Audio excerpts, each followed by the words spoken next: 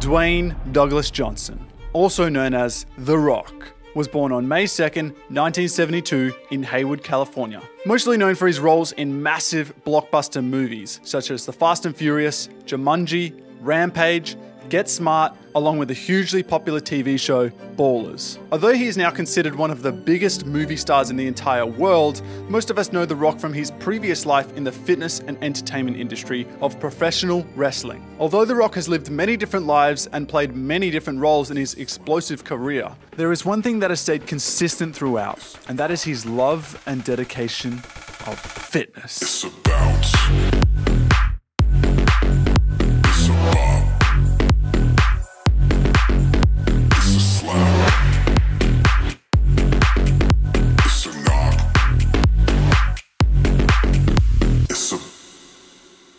Ever since he was young, he's been a big guy with huge muscles and a fairly lean appearance. And now that he's almost 50 years old, he could be in the best shape of his life. So how has The Rock managed to stay in such phenomenal shape for such a long time? Why hasn't he lost motivation? And what can we learn from his mindset which will help us with our own training? Well, Dwayne The Rock Johnson has mastered the Dwayne The Rock Johnson has mastered the art of fitness, and it all starts with his relationship with his father. Dwayne's father was a famous wrestler in the 70s. He was a big man with a big personality and a tough exterior. I had a very complicated relationship with my dad. There was a foundation of tough love. Wasn't a big I love you guy. From the age of 5, his father would bring him to weightlifting sessions in the gym. Not to work out, but to be part of the action in the gym environment. He would get up at usually 5:30 in the morning, and he would say, if I get up, you're gonna get up too. And it wasn't until the age of 12 that he started lifting weights. And soon enough, the gym became a place for him to escape the problems that were happening at home. His parents were constantly fighting, and he felt like he had his back up against the wall. And this is where we discover the first strategy that The Rock uses to stay motivated to work out. He uses the pain of his past to motivate him in the present and for the future. The thing that has worked for me is to remember the hard times. Anything big that would happen, I would always take a moment and I'd just remind myself. I was evicted when I was 14. We were kicked off the island. We couldn't live in Hawaii. Had no place to live. His parents had a toxic relationship. His mother attempted to take her own life. My mom gets out of the car, and when she got out of the car, I'll never forget it, she had a glazed look over her eyes that I had never seen before. And she walks right into the middle of I-65 and continues to walk down into oncoming traffic.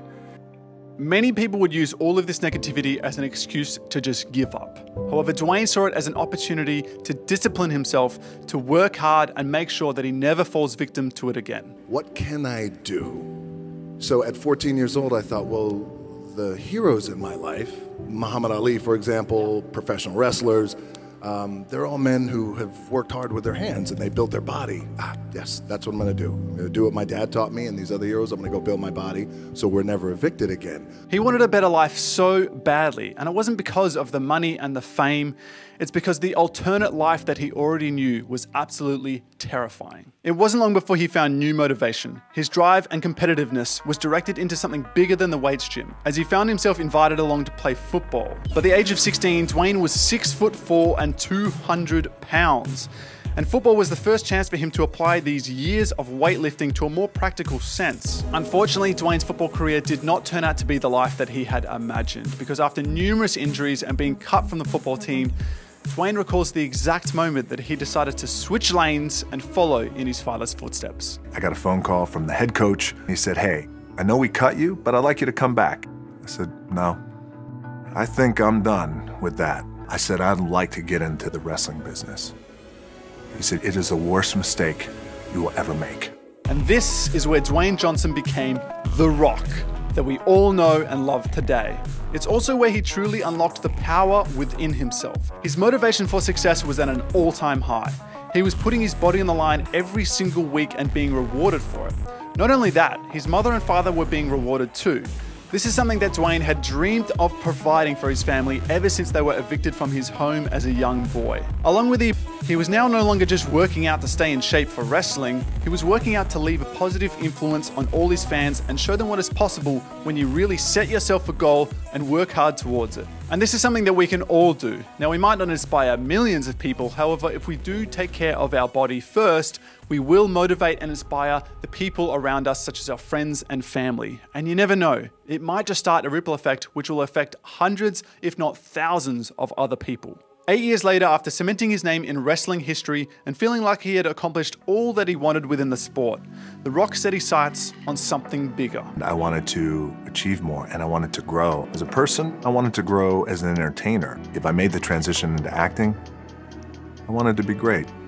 The Rock's acting career did not explode straight away. However, after a couple of years, he got his big break, where he was cast as the main role in The Scorpion King. Over the next few years, he would maintain his large, ripped physique and branding as the big, strong guy in movies. But it wasn't until 2013, where he was cast in Pain and Gain as an ex-con, that Dwayne's physique really turned it up a notch. Now, was this transformation just purely done off hard work and dedication? Well, before we get to a few other people's opinions on whether or not he may or may not have used super supplements, I think we really need to dive into what kind of foods and how much food The Rock was eating to put on that amount of size.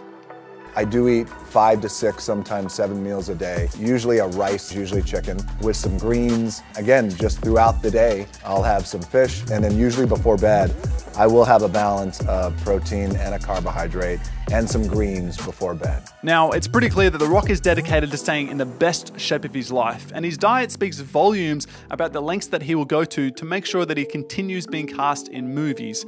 However, what about the other people that are suggesting that it's not all just diet and exercise? I don't understand The Rock. I mean, he's obviously fucking juicing and like... He's like 270 shredded year round, essentially. Yeah. At like almost 50. The stuff they'll say in interviews is baffling about, I just train like twice a day, I hired a celebrity trainer, this and that. It's like, no, bro. I don't think people have any idea how many people are juicing. Like, it's crazy. Like, everybody's on steroids. Like, I hate to break it to you, everybody's on steroids. The only response we get from The Rock on this topic is a few lines in an interview in 2009 with MTV, where he stated, "Me and my buddies tried it back in the day when I was 18 or 19, but we didn't know what we were doing." However, that was before we saw the biggest transformation in his body. Even at his current age of 49, there is no doubt that he is genetically gifted.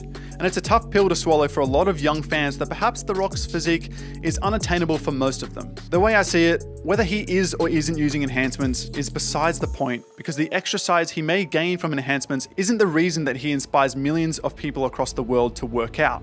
His charisma, words of encouragement, and never give up attitude is what changes lives. All of which shine through in his movies, interviews, speeches, and social media. There are thousands of people with huge muscles, but none of them have the same capacity to inspire and motivate people like The Rock does. But with all of that fame and influence comes a lot of pressure and responsibility. And this leads us to the final elements that have helped The Rock master the art of fitness. He treats the gym as his anchor, a place that grounds him and a place of stability where he has complete control of the outcome, which is something that he lacked a lot of growing up as a kid. The anchor for me has always been the work in terms of the weight room training. Training and some sort of physical activity becomes my anchor every day. The gym for me and this physical activity for me is my anchor. And no one will outwork me.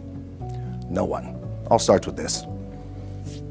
2 hands, putting it to work. I feel like this is relatable to a lot of people watching this video right now, because for people that don't work out, they just see it as a place to get stronger, but it is so much more than that. It's a place for us to build our body and our mind, a place where we have full control of the outcome, where hard work is rewarded, a place for us to forget about our problems and burn off some steam and do it surrounded by people all striving for the same goal. While the journey of a million reps may be solo, the unspoken bond and community of fellow athletes is what makes the fitness industry so great, which is something that isn't lost on The Rock. we want to make sure that we have people around us who are inspired to do well and reach for and continue to share our vision, but also at times say, well, I'm not quite too sure if that's the right thing to do. If we can learn anything from The Rock's journey to mastering the art of fitness, it's that nothing good comes from something easy. So we have to use the hard times in our life as motivation to push for something better. We need to acknowledge the influence that our lifestyle choices have on the people around us. We need to understand the importance of a correct diet, and we need to remember that no matter what,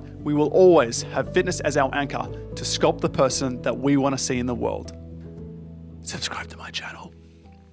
On my color for the night. Oh no, oh yes, no stress.